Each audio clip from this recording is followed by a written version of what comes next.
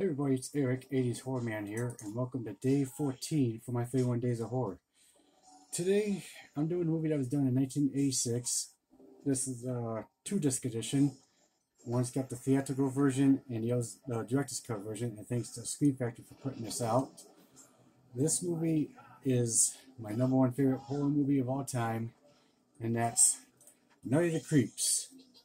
This movie, you definitely cannot say nothing bad about this movie, because this movie is basically about where an alien experiment crashes the Earth, and as soon as it ends up getting a young frat boy here in the 1950s, he's 27 years later in 1986, two fraternity pledges end up pulling a prank with a dead body, and they accidentally let the slug-like creatures loose on campus, so they kind of end up freeing the frozen body from the 1950s. He's of that frat boy who's got the little creep inside of him out of a cryogenetics lab, and that now that he's loose, he's like letting all these creeps, the slug-like creatures, loose on campus, and these slug-like creatures, they get into your mouths and turn you into zombies, and it doesn't matter whether you're alive or dead.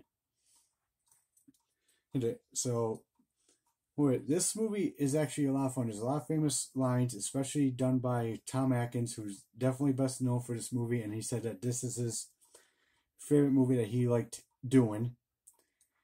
So his most recognizable line is the word "thrill me," but he also has some other recognizable ones, like where he says "it's Miller time," and the most recognizable one that he ends up saying, the tagline that's on the cover of this poster, where he looks out the window and he says, "I got good news and bad news, girls. The good news is your dates are here. What's the bad news? They're dead." So this movie is definitely a blast.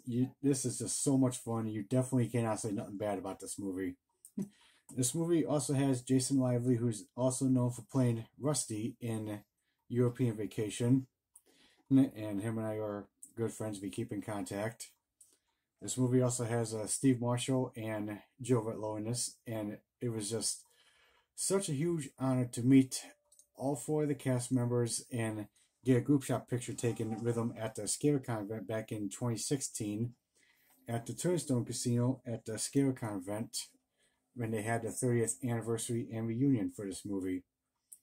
And I have so many autographed pictures of Jason Lively from this movie. So the soundtrack is pretty good as well, because if you listen to the soundtrack, you hear the little skittering sound of the creeps. But overall, this movie is just a complete blast. It's just so much fun, and I highly recommend checking this movie out for those who hasn't seen it. But if you have seen this movie, you definitely know what I'm talking about, because this is my #1 favorite horror movie of all time, and that's definitely not going to change at all whatsoever. This is just going to stay as my #1 favorite horror movie of all time. So, out of a possible 10, I give this movie 9.5 out of 10, because this movie is such a good time to watch, and it's just so much fun. So this movie does have special features on both discs, the theatrical and the director's cut. So Night of the Creeps, I highly recommend checking this movie out, because this movie is so much fun. It's just a good time to watch. Alright guys, so that's my review for my 31 Days of Horror on day 14 on Night of the Creeps. What do you guys think? Have you seen this movie before? If you have, please let me know in the comments down below.